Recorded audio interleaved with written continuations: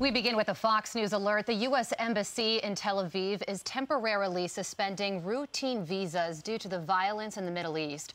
Right now, Israeli troops are patrolling the West Bank as protesters are setting fires. Overnight, 11 people were shot and killed by Israeli troops after clashes turned violent. Meanwhile, Israel strikes back after Hamas launches more than 200 rockets. At least 9 people have died in Israel and more than 130 in Gaza. Israeli Prime Minister Benjamin Netanyahu vows to crush Hamas with unrelenting bombardment. As the Times of Israel reports, a ceasefire could be coming as diplomatic efforts continue. Welcome to Fox and Friends in this 8 o'clock Eastern Time hour, and we're going to start this hour off big with our next guest, Mike Pompeo, Fox News contributor and former Secretary of State. Sir, thank you, sir. There we go. I'll look at the right camera now. Thank you very much for being with us this morning. It's a new set. We're getting used to it. Come on. And you're fitting in nicely to the Fox family. Great to have you. When you look at what's happening in Israel, Mr. Secretary, you've spent a lot of time there. You know that situation intimately. Bibi Netanyahu, all the factors. Where are we now as it pertains to the security of Israel? Well, Pete, I did spend a lot of time there. They were an important friend and ally. In the Trump administration, we always had Israel's back. They knew that.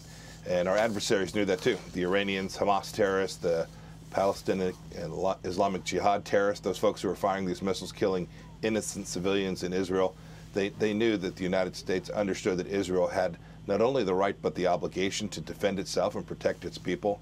What's happening is tragic. Every life that's lost, whether it's in Gaza or the West Bank or inside of Israel, is of value, but these terrorists have to stop what they're doing. Israel has every right to defend itself. And don't forget, Pete, the weapon systems that are being fired, the capabilities that these terrorists have in Gaza Strip are coming directly from support from the Islamic Republic of Iran.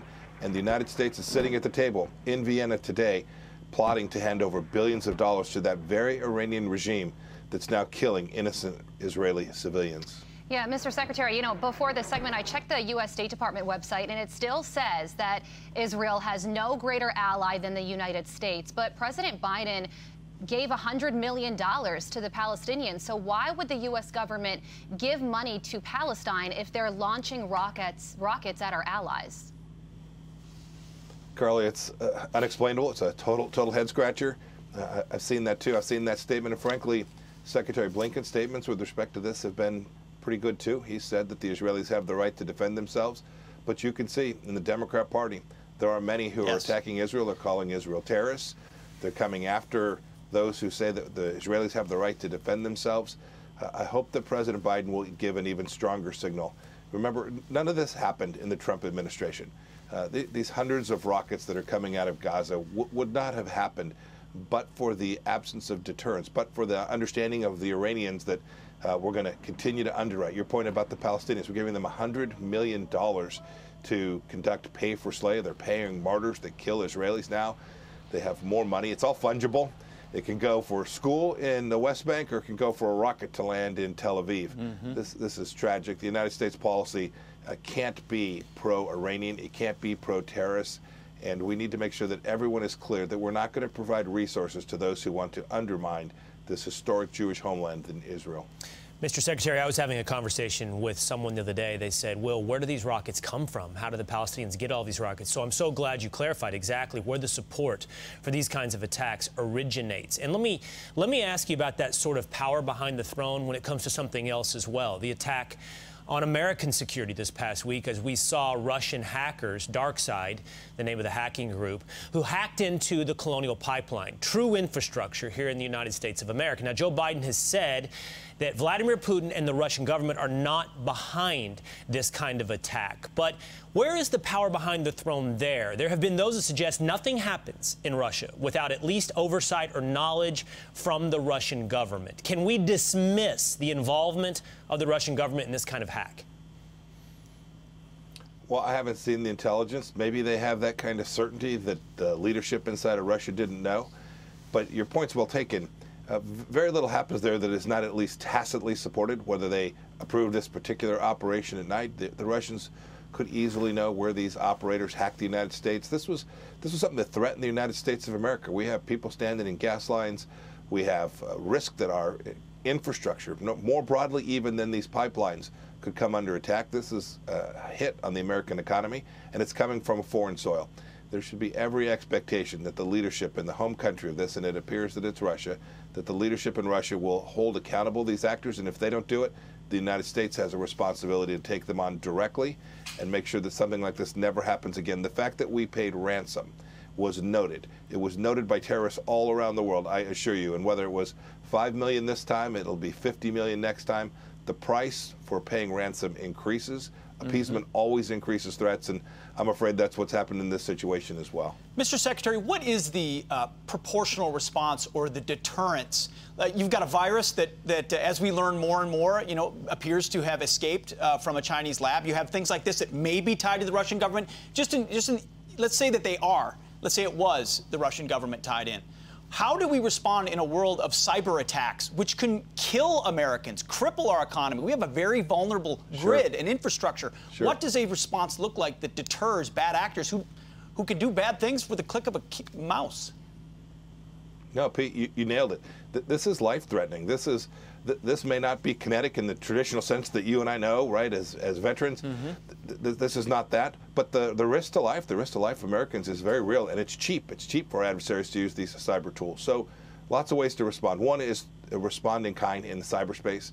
We know how to do that. Our forces are very capable of executing that kind of counterattack and imposing real costs. But bigger picture, think you mentioned the Wuhan virus. Think about this. The Chinese Communist Party covered up a virus. They knew that they had it. There was human-to-human transmission. It may well have leaked from one of their laboratories. We still don't know the answer to that. The world must unite, impose real costs. Imagine things like kicking them out of important institutions that matter to them, putting tariffs on their products, sanctioning senior leaders, not letting them travel. You can imagine dozens of actions that the world could take to impose real costs on the Chinese Communist Party until they help us understand how millions of people around the world died as a result of a virus that escaped from their country. Yeah, well, from one crisis to another, and we're talking about the border crisis now, there are some really disturbing pictures that have come out, and it shows two small children among a group of about 20 migrants, and they were being smuggled in a sealed truck bed, cargo trailer, sealed with plastic.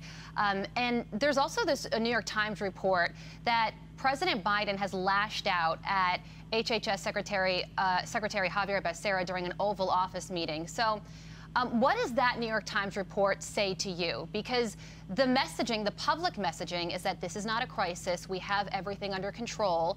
But when you look at those images and hear about this report that there could be some friction within the Biden administration on this, what does that say to you? Carly, President Biden's in charge, so he can holler at whoever he wants. He can get frustrated whoever he'd like to get frustrated with. In the end, these are the Biden administration's policies that have caused this human tragedy, this crisis on our southern border. The darndest thing about this one, unlike some of the others, this one was man-made. We had this problem. We worked on it for 2.5 years. We had figured out a solution. We had diplomatic arrangements with the Mexican government, with the governments in Central America that had created a stable situation on our southern border. And they walked in and they said, Trump, Pompeo, their team did this. We're just going to flip the switch and undo it. And you can see these pictures are so hard to watch. The risk to our southern border from fentanyl coming across, from cartels moving their way into our nation. These are real risks. The southern border is important to secure. American sovereignty is central to secure.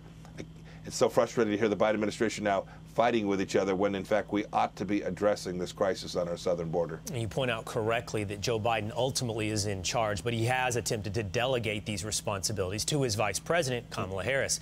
Let's take a look at this LA Times headline, by the way. It says Republicans aren't alone in saying Kamala Harris should visit the southern border.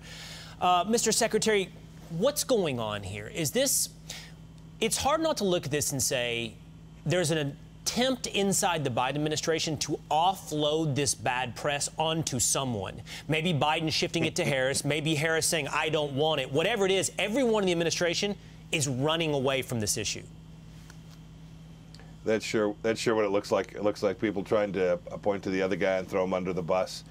That's really bad leadership. In the end, this comes from the top. In the end, if you give a directive to your vice president has the obligation to execute it. That was true in the Trump administration. If the president said, Mike, this is your mission set, I had every single focus to make sure that we delivered on behalf of America and the United States. To watch a bit of a Keystone Cops exercise and people pointing one way or the other, trying offload blame, fundamentally mistakes the problem set at our southern border. Whoever's in charge of it needs to get their act together. We need to clean this up. It's possible to do. I heard Vice President Harris say, well, this is going to take time. No, it was right when you took over. Go back to those policies, and go back to those policies, and our border will get back to where we need it to be again. Yeah, from energy to Israel to the border, man, it's been a heck of a 115 days. Can't wait for the next 115. Mr. Secretary, thank you so much for being with us. Thank you, Mr. Secretary. What a difference a Good president morning, everyone. makes. Good morning. Absolutely.